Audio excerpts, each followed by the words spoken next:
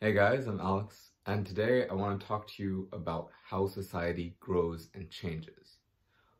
So the first thing that we're going to look at is how you can look at society like it's a big equation. And every little part of it is a variable inside of that equation.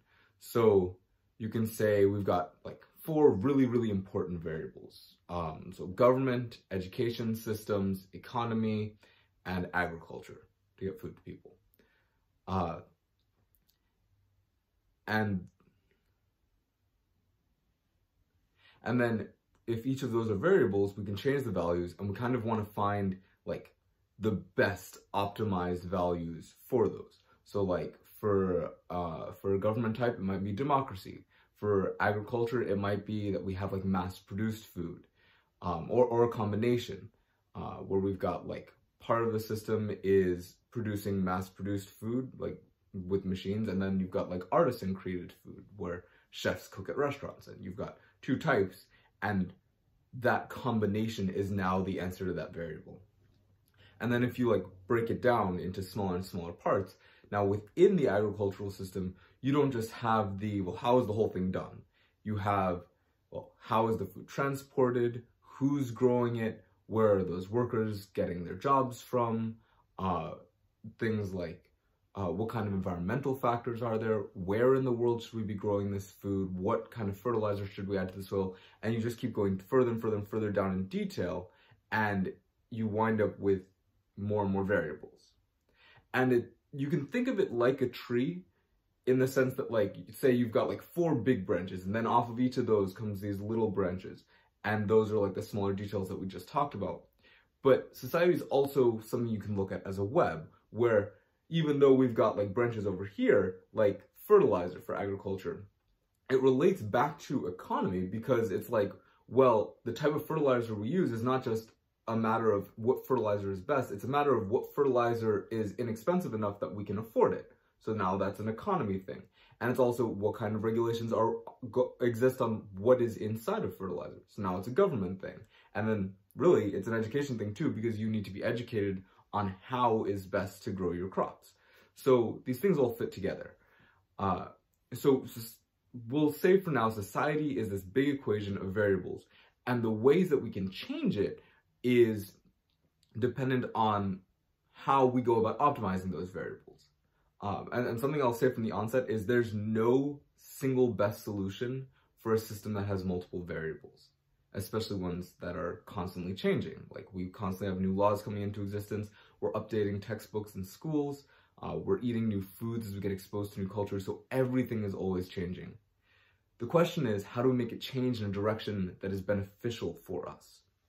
So we can take really two options at face value. One is we take big steps, and one is we take small steps. And if we're taking small steps, we're talking about like, well, we're gonna minorly change things from the way they are to like something closer to the way we think they should be. For example, like there's a cookie recipe in your family that's been made for like a generation or 3 generations, and you love the cookies, but you know that they could be a little bit better, and you don't want to like throw out the recipe. You love the tradition. So instead, next time you make them, you try and add a little bit more sugar. And then the time after that, you try and add like a little bit more chocolate chips.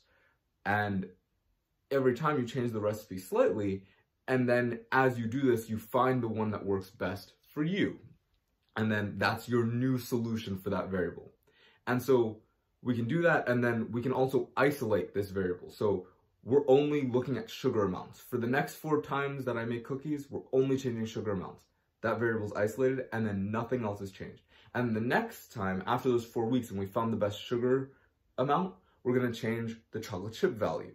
And we keep doing this, and then you might find that if you change the chocolate chip value, it actually means that there's a new, better value for sugar. And this is something we kind of do all the time, just without realizing it, and also in society, is we make a bunch of small changes, and when you change one thing, it ripples and affects another thing. And we keep changing and changing and changing and changing until we find something that we're pretty happy with. And the other option is to take big steps. So instead of like using your grandmother's recipe you completely toss it out the window and you decide that you're not even going to use cookies as your tradition. You're going to use, marshmallows. Like, you're going to make marshmallows from scratch and completely redesign the family tradition. And that's an option too. And what you might find is that your family members like the marshmallows even more than the cookies, so we're just going to stick with marshmallows from here on out. But you had to sacrifice this steadiness and this known thing to try something unknown that could have a bigger and possibly more positive impact. So that's something that also happens economically. You have companies that take something like the iPhone and they'll just tweak it and tweak it and tweak it. And every time we get it, the processor is slightly faster, has slightly more battery life. The glass is slightly more durable. But then you have other people on the entrepreneur side who are forget smartphones, we're making holograms. And that's that they're going to redesign the technology altogether. And we stand to gain a lot, but they stand to lose a lot. A lot of startups do not succeed. And that's kind of the risk you're taking if you try something completely new, is that people might not like it or you yourself might not be able to use it. So those are the big and small steps. And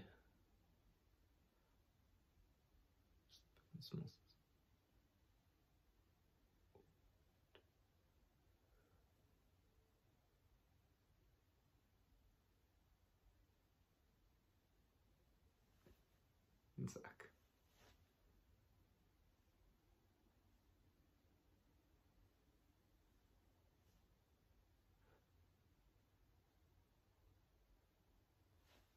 And the other thing is there's a bunch of methods to optimize this by, mathematically and literally in real life. Because you can use things where every single time that you change something, you change it with the, a confidence of, I know I need to change it by a minimum of this amount. And we could say it's the gradient descent method, which we'll talk a lot more about the math later.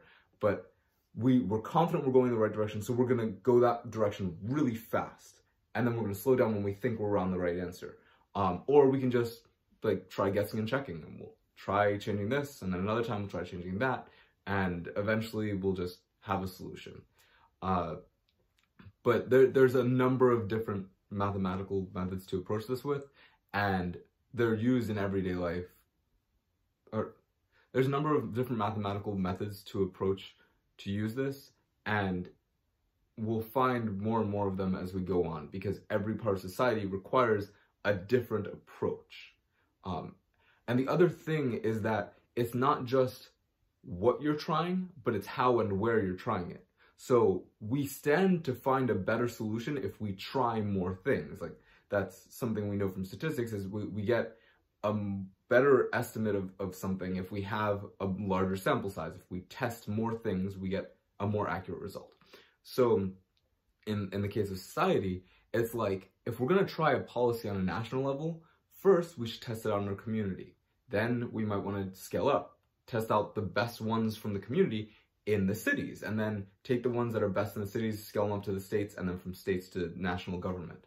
If we want to implement something in education, we want to start teaching fractions, but we want to do it in 2nd grade instead of 3rd grade, then we'll teach it first, you can teach it to a local math club, or when you're tutoring kids, you teach them that. And then if that works, you try it at one level higher, and you keep scaling it up only when it's been successful and only when it proves to work for that kind of people. If I'm doing something in Florida, it might be great for Floridians, but if I try and move it out to Kansas, it might not work for them. So you kind of have to be very conscious of who are you building this for, when, where, why, and how are you building this, and then just keep trying.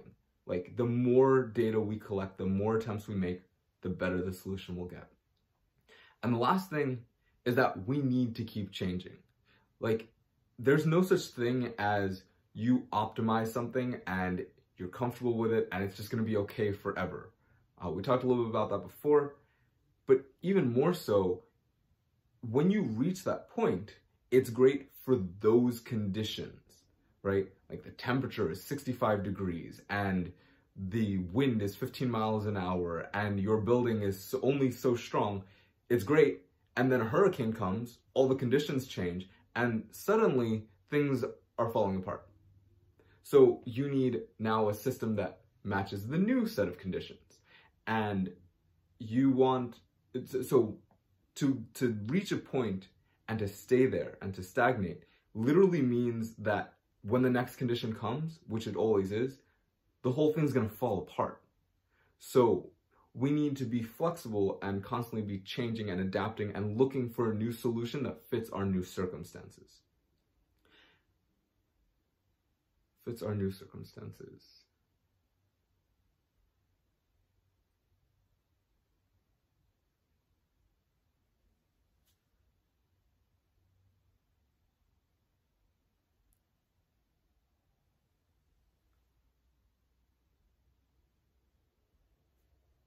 It fits our new circumstances.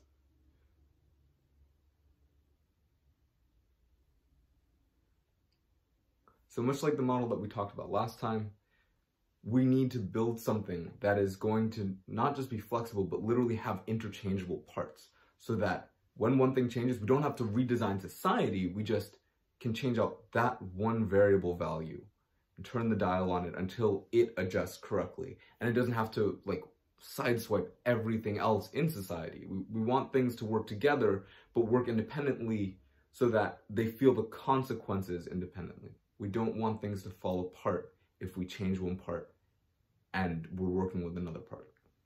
Like, society needs to be stable so that we can make changes, but the bigger system won't fall apart all at once.